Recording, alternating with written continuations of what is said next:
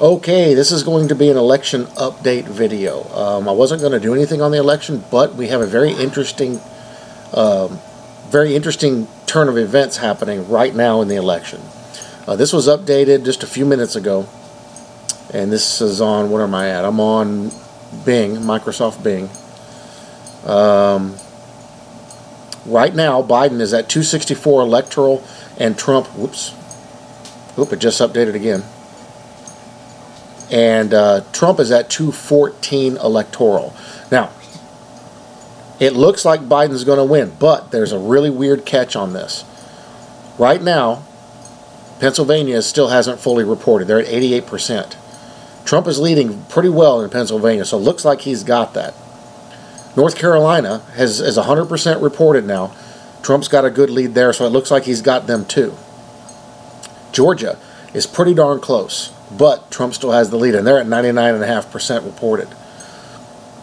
And Alaska, Trump is in hard lead there. They're halfway through. Trump's got a hard lead, so it looks pretty good for him on that state. Now, Trump needs 54 points to win the electoral at 270.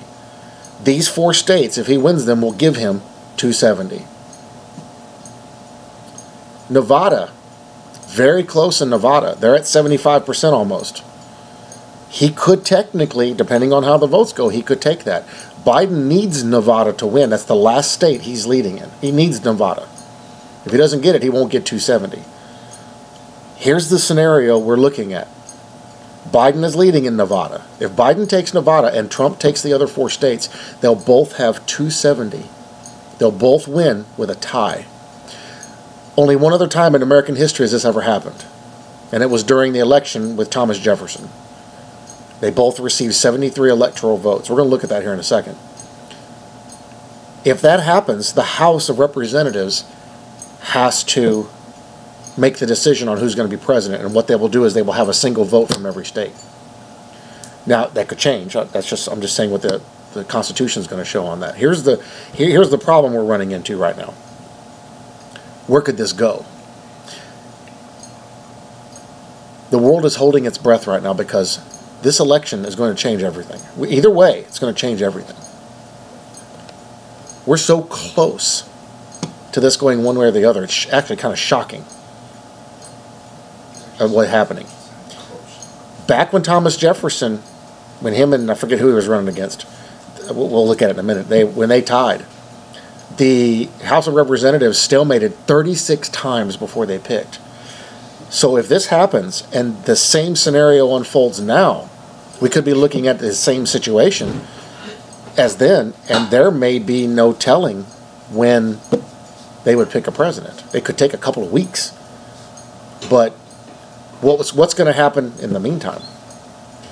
So very interesting situation is happening here. Now I'm on Newsweek, and I'm going to read you some of this article here. What happens if the presidents tie? In a few hours, the 2020 presidential election will be over, and voters will be waiting to hear the final result of a tumultuous and long election cycle. In the week leading up to Election Day, President Donald Trump and Joe Biden were traveling the country, speaking to voters in a last-ditch effort to win the presidency. Early voting numbers reached record-breaking levels, with more than 99 million Americans casting their votes before November 3rd. Even still, it could take days for Americans to know who won the race for president after accounting for both in-person and mail-in votes. So it still could take time after all states vote in. Now, watch what happens over the next 3 days. Things could get really weird. Though in swing states such as Florida, Arizona, and North Carolina, votes are expected to be counted that night or shortly after. And you already saw where they're at. Vox reports, of course, it is not simply the amount of people who have voted that makes the difference in the end. It is the electoral college that matters most. While it might seem hard to believe that there could ever be a tie in a presidential election, it did happen in the year 1800 between Thomas Jefferson and Aaron Burr. This was only the 4th election in American history, and when officials went to tally up the vote, both candidates had received 73 electoral votes. Now, as the country has grown, there are a total of 538 electors, meaning each candidate needs 270 or more to win an election. So what happens if a tie occurs? If this happens this year, this will be unprecedented. It will be the only other time this has ever happened in our nation. In 1800, the government looked to the Constitution, which has a plan for an event of a tie. If there will be more than one who has such a majority and have an equal number of votes, then the House of Representatives shall immediately choose by ballot one of them for president. In 1800, it took quite a while for the House of Representatives to come to an agreement. In fact, the House deadlocked 36 times before eventually electing Thomas Jefferson as the winner, according to History.com. Fast forward to today. If after all votes are counted after November 3rd, now remember, it could take till November 6th or further before they're done, and there is a tie, the decision would still be left up to the House of Representatives to decide. Each state's delegation would cast a single vote to determine which candidate has the majority of support. As of October 30th, 538 says Joe Biden is favored to win the election based on both national and state polls, but with as many twists and turns as this year has offered, it is hard to say what exactly will happen come November 3rd and the days that follow. Today's the 4th. So we're looking all the way out to probably the 7th to the 9th that this could stretch depending on what happens. So what happens tonight could go a really weird direction.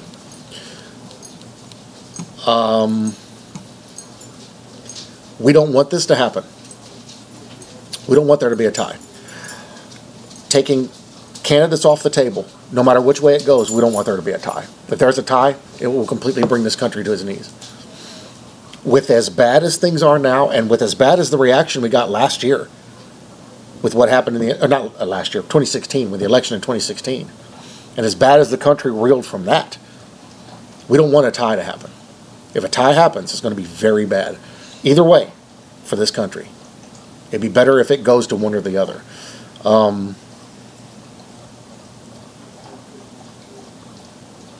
If it goes to one, it's going to be bad. If it goes to the other, it's going to be bad. No matter what, our nation, as a nation as we are, everything changes after this. Everything. No matter who wins. See, people need to realize that things aren't going to keep going the same way after if Trump wins. If Biden wins, everything's changing. Within the first term, they're going to change everything. You may not even see another presidential election because that's how crazy the Democrats are. If Trump wins, because of the prophetic ramifications of him being in office and with what we're seeing in Bible prophecy right now, everything's going to change. We may not see another election there either. A lot of weird stuff is happening right now. A lot of powers that be are having a major play in this right now.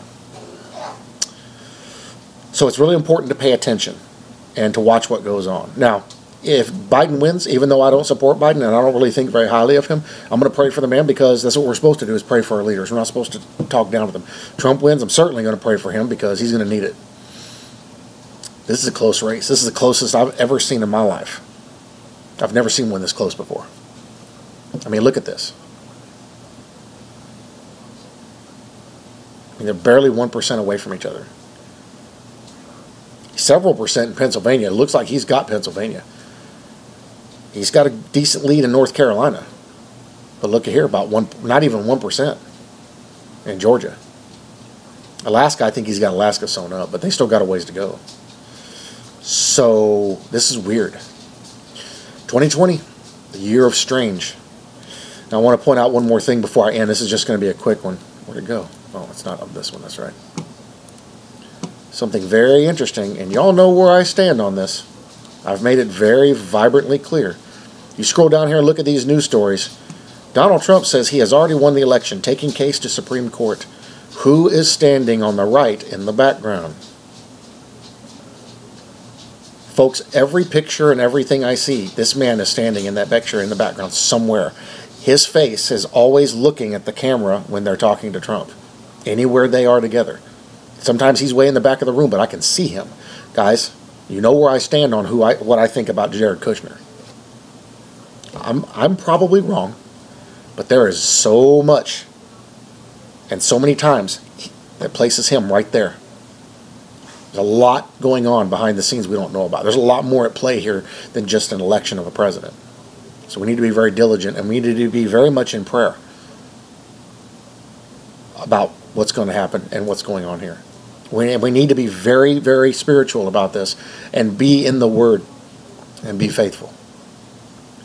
This could go any number of ways, and all are going to ultimately end up being bad. But we need to be prepared. We need to be ready. You need to be prepared and settled in your hearts to wake up tomorrow morning to a completely different world. I'm telling you. This isn't joking. This isn't exaggeration. This isn't anything. You need to be ready. You need to prepare yourself. In your heart. I'm not talking about filling your house with crap. You need to be prepared to be able to deal with what's coming. Because there's a lot of Christians that aren't going to be able to. For those, if you have the strength, you need to be ready to counsel them. Because there's going to be a lot of people that are going to need help to cope with what's happened. So, be careful, folks. Watch. What's happening on the world stage right now is unreal. We're witnessing Bible prophecy at play. And even in our presidential election, it is at play. They just updated the map again. Nothing's changed that I can tell.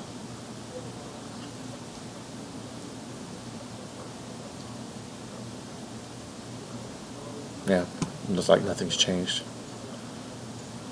Oh, Biden took a bit of a jump in Alaska. Still way behind though.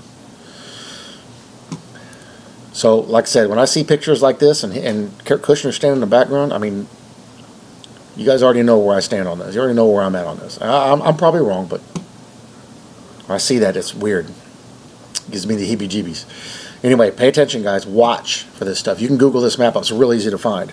And you can click on each state and look at what's going on in each state individually. But this is a weird election. It looks like Biden's got it. But when you take a look at the numbers, it looks like a tie. Because if it goes exactly the way it is right now, they're both going to get 270. They're going to tie. That's weird. That's very weird. That's very strange that it would work out that way. All right. That's all I got. Keep your eyes up, folks. Keep watching. Stay faithful. Stay strong.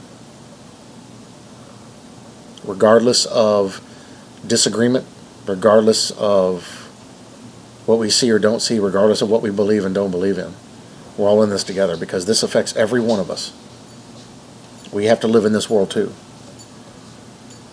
So we need to be diligent about how we deal with things. We need to be diligent about what we're doing. And now more than ever, we need to be very, very much focused on faith and trust in the Word, in the Word and in the Lord, because that's the only thing that's going to get through this. It very well could be that only the Christian is going to be the one that people are going to turn to, because everybody else is going to be losing their minds. If you live in a city somewhere, I feel sorry for you.